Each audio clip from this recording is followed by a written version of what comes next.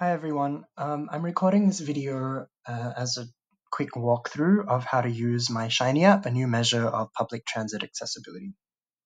So once the app loads, and just give it a little while to load since it's pretty memory intensive, the data sets being used are pretty huge.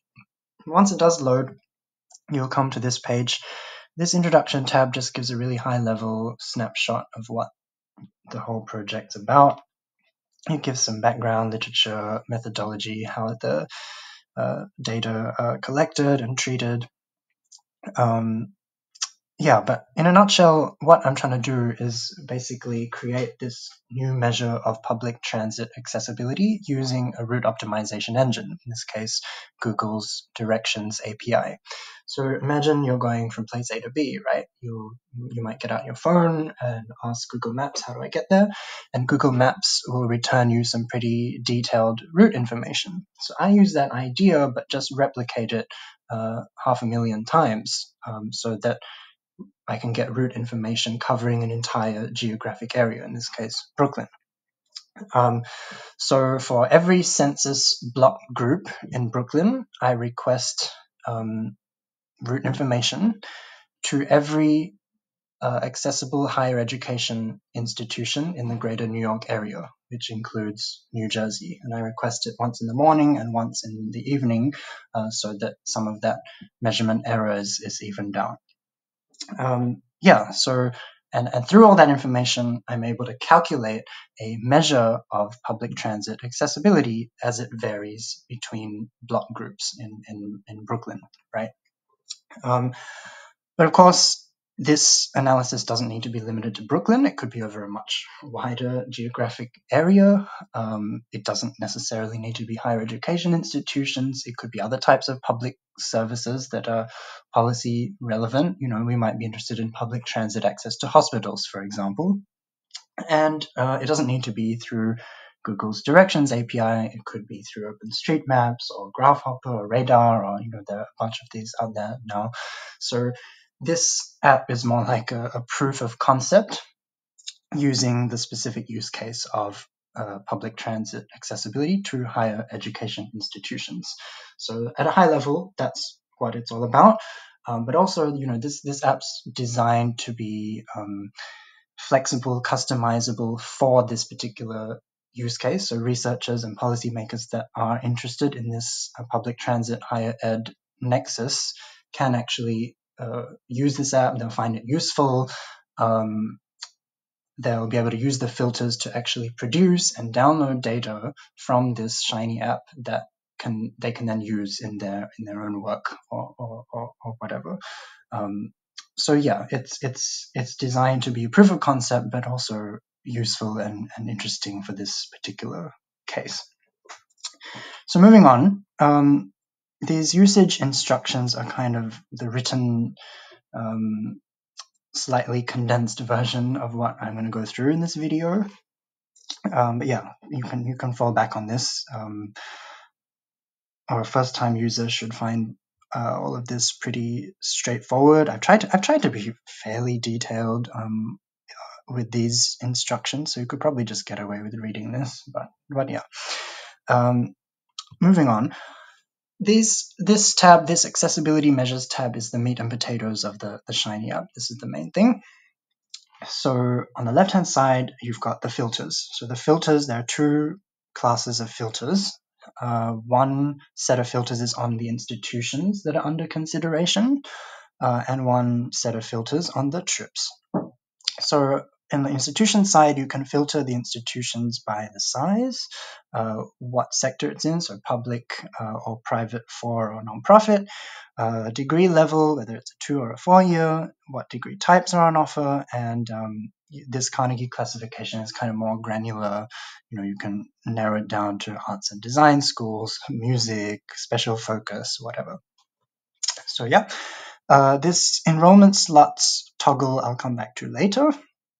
But moving on, the trip filters. So as I mentioned, I requested the API route information in the morning and in the evening. So you can choose which one you want to visualize, or you can choose both, and both just gives the average of the two. Then you can choose the time cutoff for trips. So, the default here is 60 minutes. So this limits the data to trips that lasted 60 minutes or less. But, depending on the specific context, you might want to adjust this, right? So suppose you're interested in trips only up to 30 minutes in duration, then you toggle this to 30, right? Or you might also be interested in trips that are much longer, so you can go up to 100 minutes here. But yeah, I'm just going to go back to the default, just 60. Below that, you've got a toggle on the maximum transfers. So that can be between 1 and 5. Transfers, you might take the train to Times Square and change to a bus. That counts as one transfer, right? So you might think that a trip with 5 transfers is a little bit impractical, so you might want to, adjust this to 4 or 3 or whatever it is. So yeah, these filters can be toggled to generate data and visualize data that are appropriate for whatever the particular user is actually interested in studying. But I'm just going to go over the defaults here. One other thing to say about these filters is that they are reactive to each other. So for example, if I go ahead and select, say, 2-year institutions here, the other filters will update to only allow me to select institutions that make selections in these filters that are compatible with the other filters. Because obviously we don't want to get to a situation where we have a set of filters here that generates 0 schools, right? Then in that case, the app won't run, it'll give an error and basically tell you to go and try again. But I've tried to make it so that you can't do that. So anyway, I'm just going to go back to defaults. So select all, and I'll click update. And this generates the visualization. So here you can see Brooklyn. Here's all the block groups in Brooklyn, and then the shading is how many schools are accessible to each block group given these constraints, right, within 60 minutes. So you'll see that some block groups here in Williamsburg or Dumbo area can access up to 60 to 80 schools. If I narrow this down, if I only allow, say, 30-minute trips, and I go ahead and update this, you'll notice that the number of schools is a lot less now, right? Since I updated the filter to only allow trips of a much shorter duration. But yeah, so that's, and of course, these can be toggled as well. So say I'm only interested in public institutions, I'll go and update this again, and the map will update. And now we've got even less schools, and more interesting patterns start to emerge. So this is a really, really rich data set from policy making perspective. So there's a lot that can be done here, basically. In the map itself, there are a bunch of things to point out. So you can choose which base map you want. You can have the OSM one or the Esri World Topo. The gray one's probably a bit easier to visualize this pattern. I can also toggle on and off MTA lines. Obviously, for anyone that's been to or lives in New York understands that the subway is the main artery of public transit. So it's often useful to have a look at how these accessibility measures correlate with the clustering of subway lines. So you can see that the pattern here is pretty clear. The accessibility tracks the MTA lines pretty closely. But from a policymaker or researcher's perspective, it might be more interesting to see where there are pockets of very high accessibility with no subway lines, for example, or pockets of very low accessibility despite there being an MTA line. So that can be toggled on and off. You can click on the line itself to get more information about that subway line. And then, of course, you can also toggle on and off the schools. So these are the schools that you've basically filtered here, right? You can click on these dots, you can hover over them, and then you can also get more detailed information on the schools. And this data is from the IPEDS database. All of that information can be found in the data dictionaries if you're interested. Hey, cool. So that's that. You can also resize the map, bring it back to its original zoom, or you can search with an OSM geocoder. Say I'm interested in, census block groups around Prospect Park, for example. I can select that. It'll take me here, and then I can play around with that and see what the accessibility pattern is like around there. Yeah. Moving on.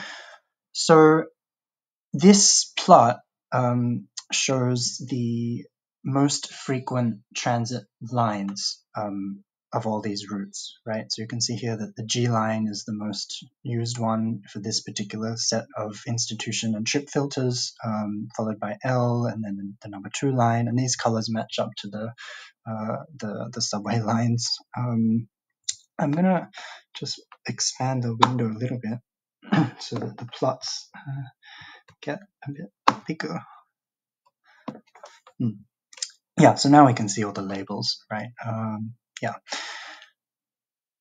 Then on the right-hand side, these are the agencies that are responsible. So you can see that's 3/4 of the trips on the subway, which is managed by the MTA.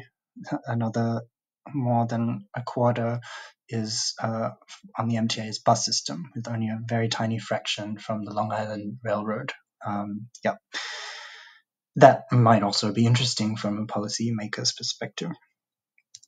Okay, and then down below here are all the data tables. This is all the underlying data, basically. So there are 4 data tables here, which are explained in detail what all these variables mean in the data dictionaries. But basically, these are all the data at different levels of different units of observation. So the schools data table shows all the schools that are in your filtering, that match the filtering criteria that the users input.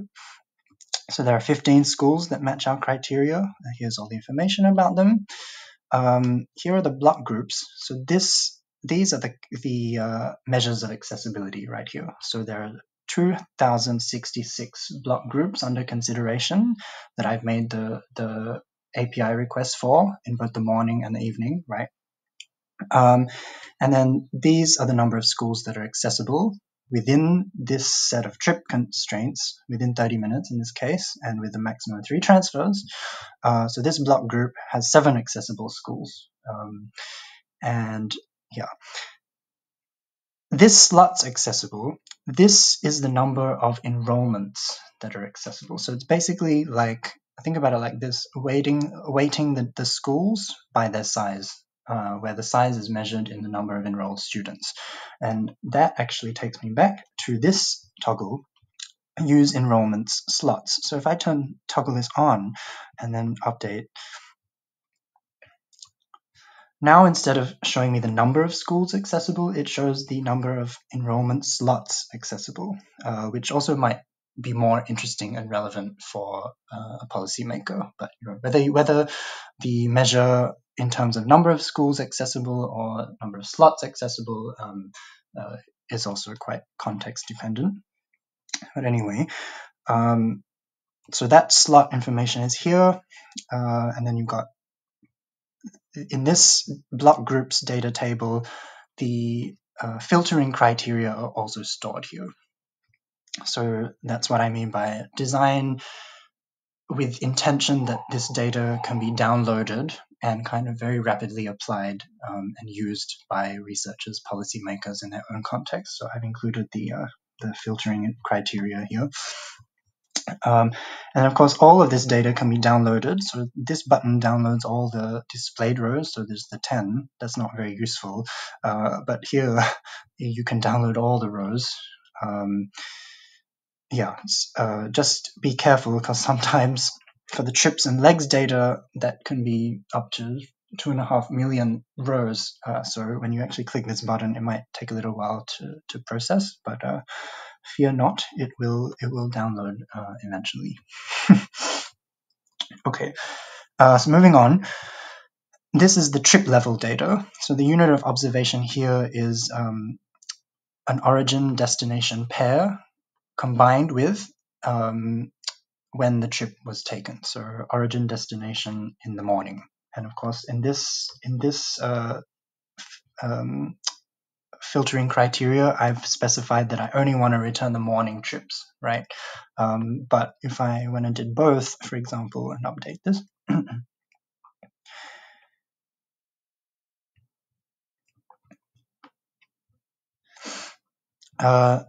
now the trips, sorry, the block groups level data will actually, it'll show me the mean. This is the mean, and there's the mean number of slots accessible, and that's the same data that's reflected in the maps. In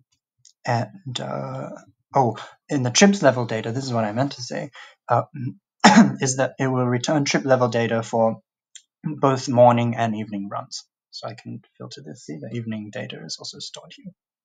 Yeah.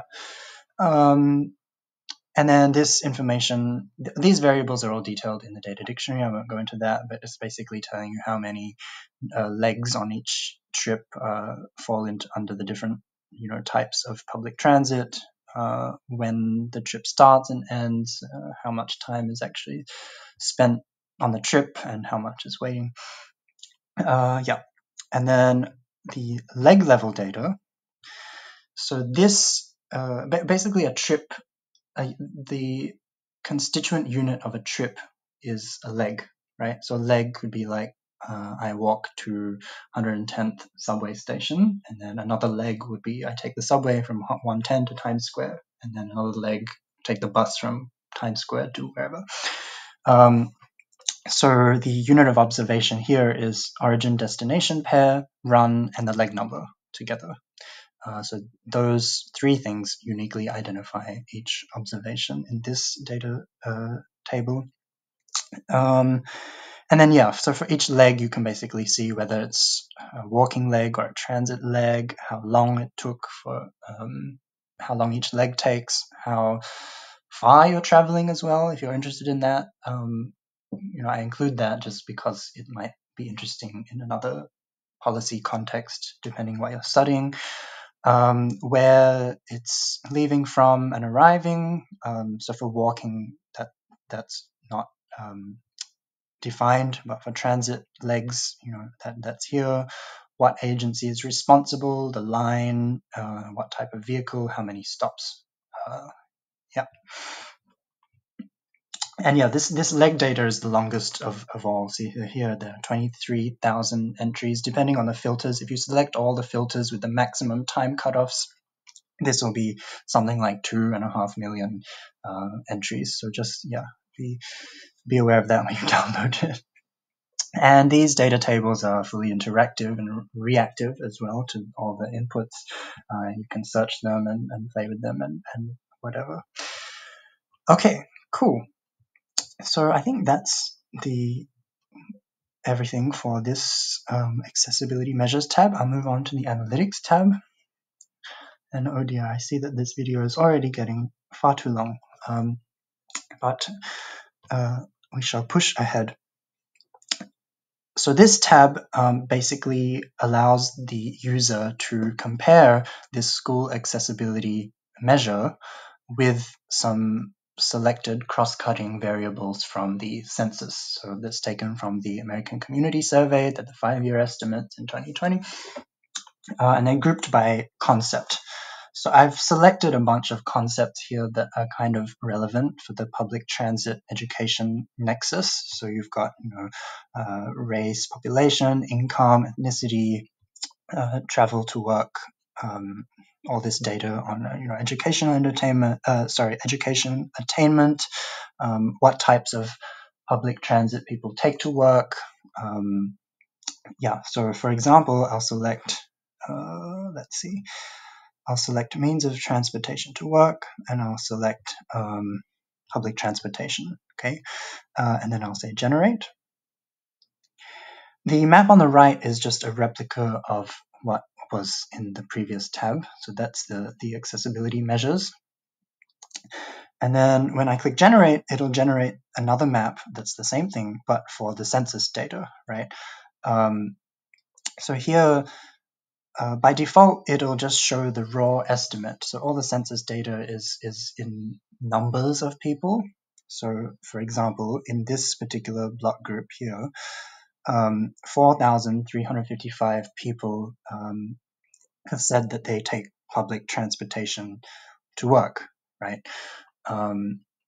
This might not be particularly meaningful because it's not adjusted for the size population of each block group. So this toggle basically allows you to convert these numbers into percentage of the block group population. So I'll click generate again. This map will regenerate. Yeah, okay, so now here's a much more interesting picture, right?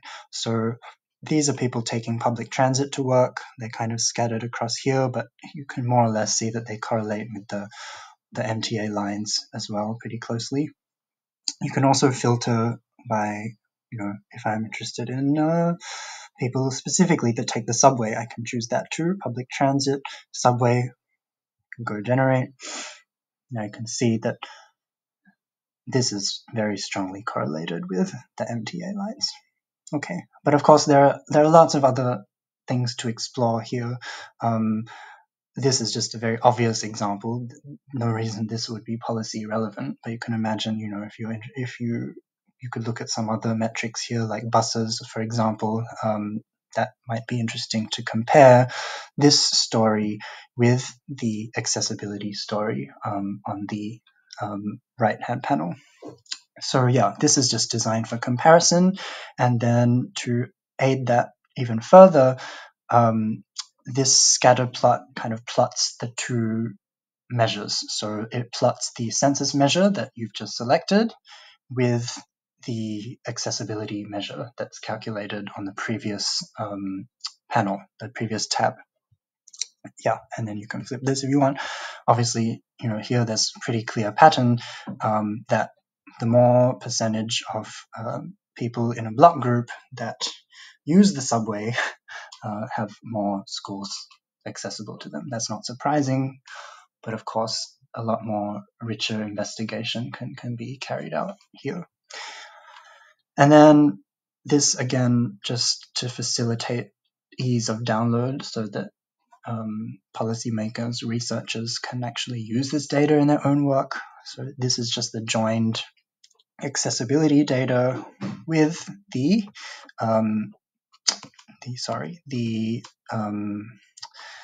census data. Oh, here it is. Sorry. Here is the census data, means of transportation to work, estimate, and the percent. And then these are all the filters that are just stored here for reference. Yeah. So that is it. And of course, you can go back and change the schools that are under consideration. So I'll just go back for fun and choose large schools with very high number of enrollment that have a high research activity, doctor, master, and that are only the four-year institutions. Cool. And I want to exclude for-profit institutions.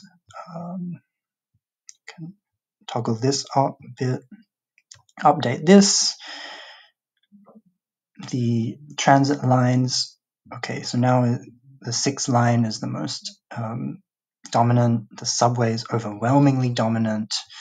You can see that it's pretty strongly correlated to the subway. Williamsburg and kind of lower Brooklyn are quite well connected to the schools. Here are the schools under consideration. They're basically 3 schools in Manhattan. There's the data again, and then I go back to my analytics tab, regenerate this plot.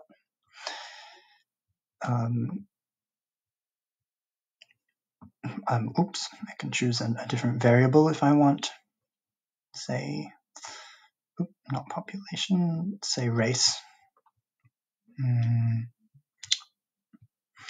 Could choose Black or African American, generate, and see what patterns emerge there. Race being an important cross-cutting factor in all this. Yeah, so that's, this is perhaps not particularly meaningful, but yeah. get the idea. And then the data here is also updated for the census data that I just selected, right?